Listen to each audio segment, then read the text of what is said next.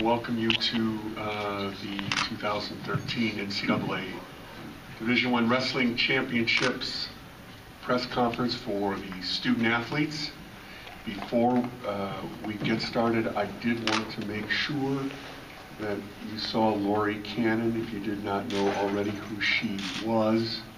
Lori, are you here? I'm here. Yes. If you have a question, she can answer it, or you can come to me. I'm Tom Crushell, I'm the Athletics Communications Director at Iowa State, and we're the host school. I want to welcome everybody. If you have a problem, we will do our very best to rectify it, and please do not hesitate to ask. In terms of this press conference, what we're going to do is we'll open it for questions. I will call on people. We do not have a handheld mic, so I would ask you to please speak up. It's a relatively small room, obviously, so we should be able to hear everybody, but we want to make sure that we do hear out your question. To my left, your right, respectively, I've got Kyle Dake of Cornell, Matt McDonough of Iowa, Dustin Kilgore of Kent State, Jordan Oliver of Oklahoma State, and Ed Ruth of Penn State. And we will open it for questions. If you want to ask a question, raise your hand, we'll call on you. Yes? Okay, this is for everybody. It deals with this so-called main event format that we're using. Obviously, Kyle, you and David are the ones that really been thrown in the spotlight here. But I'd really like to know what all of you think about saving one match, the big match, to the end. Should they continue to do this in the future? First, yeah. I don't know, it's just kind of exciting for me at least. I don't know, being the last match is kind of like the main event, and you know, it's just something cool that the NCAA is doing. I mean, it wouldn't matter if I was the last match or the first match. Honestly, I could care less. I just want to go out and wrestle. It's kind of along the same lines, although I guess I'm always used to being the first match, so I already kind of have to deal with that in the sense that you got to be ready right away. There's no kind of watching a few matches and getting you pumped up. You're the first one out there. Being the last one out there would be kind of along the same lines. You know, you're the last thing that everyone sees, so there's a exciting factor there, is that, you know, when everyone goes home, you're going to be the last thing on their mind, hopefully, you know, if you perform the way you're supposed to. To me, it really doesn't matter. You know, I think it kind of will help the sport a little bit, and maybe with the viewers, get more people to stick around to watch. I know as it comes down to the heavyweight matches, it tends to be that a lot of people leave the arena, and you know, maybe this will be something that we need to change the sport to get people to stick around and really see all the matches and focus. Because you know, of all the athletes here, everyone's worked just as hard as each other to get to the finals, and you know, it'd be really good to show a little respect for all the athletes competing. Just like Dustin said, I think it's great for the sport. Obviously, if it happens, the Dake Taylor match is a really anticipated match, and the audience and all the viewers are going to stick around and stay tuned in to watch this match, but also watch all the other matches. But it's keeping the crowd into it and keeping everybody there. So obviously, it doesn't change how I have to go out and perform, or any of the other wrestlers. So like I said, I think it's great keeping everybody there and everybody tuned in, and they're going to have a big crowd throughout the whole finals preview, and like I said, I just got to go out and do my part. I like the format because, you know, I'm one of the heavier weights now, like third to last, so it's nice to be first at least once. First or second, doesn't matter, as long as I'm like one of the earlier matches. Next question. Bryce?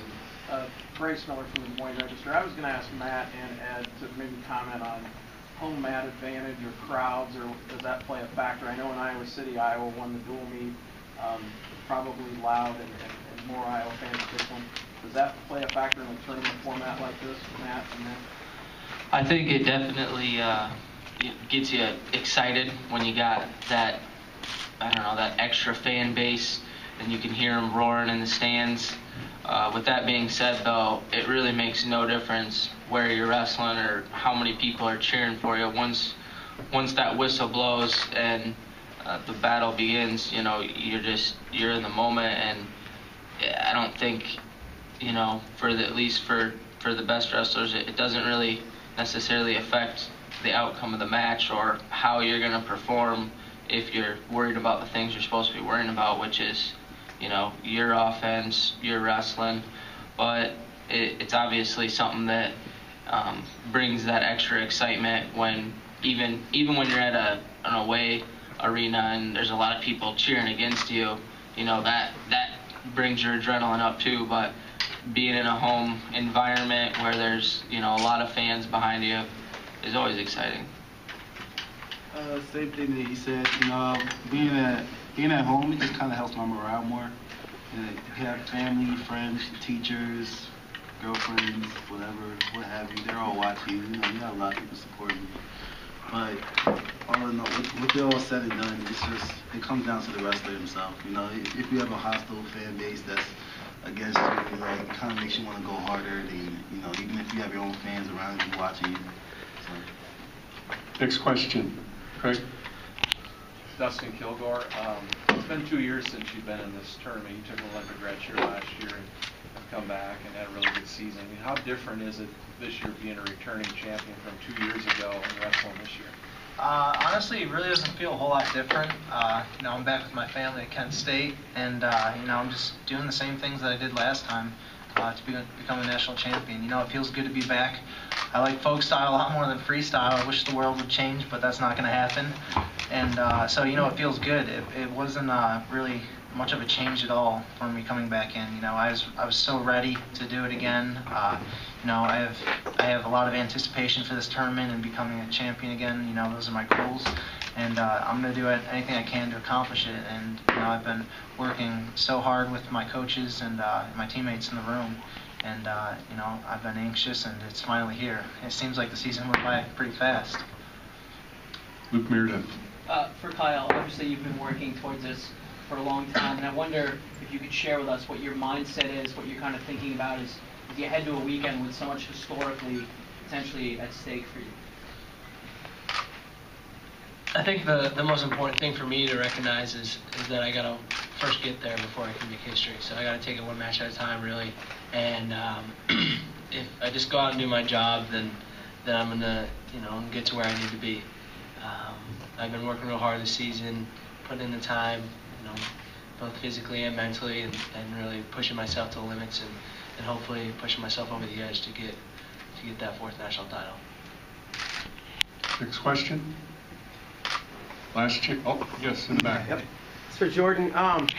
You know, you bumped up 2 weights this year. You're having a dominant season. You know, it's kind of been noted maybe you struggled with weight a little bit in the past. Do you ever think, man, maybe I should have done this a year or two ago? I've been thinking that all season. Just living a good life at 49, not having to worry about weight so much, and just getting out there and having fun.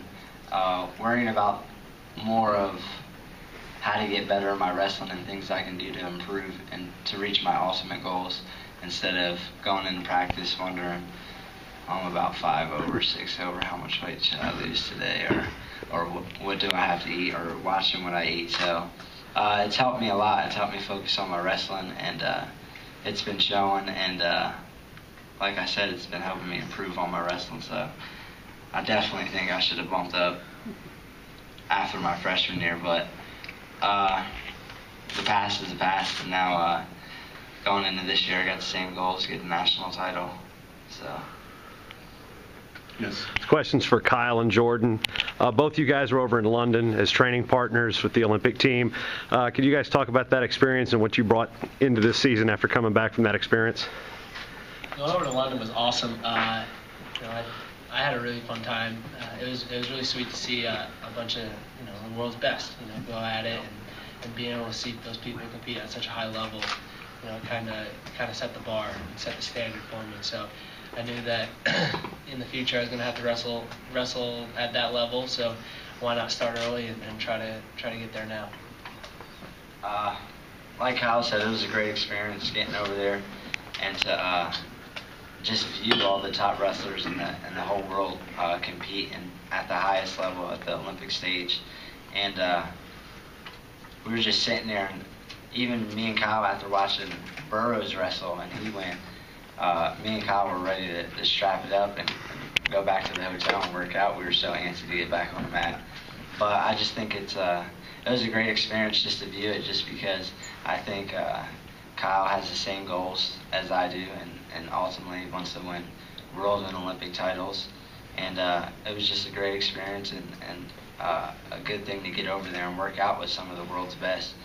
And actually, me and Kyle were smack talking a little bit over there, and had some of the guys believing we were going to meet at a catch weight and wrestle. Knowing Kyle was going 65 v 49, we were talking about meeting at 57, but never happened. I think Kyle backed out. One last question. Matt, should you get to the semifinals and face Delgado again, what will you have to do different to get to the championship match? You just got to go out there and wrestle your match. You know, the work's been done, and the technique's there, and the ability's there. You know, he's a tough competitor. We've wrestled now 5 or so times. You know, I've done what I needed to do to win that match in the past. In order to do that in the future, I have to be in the positions that I'm strongest at, and you know, and just go out there and let the fur fly.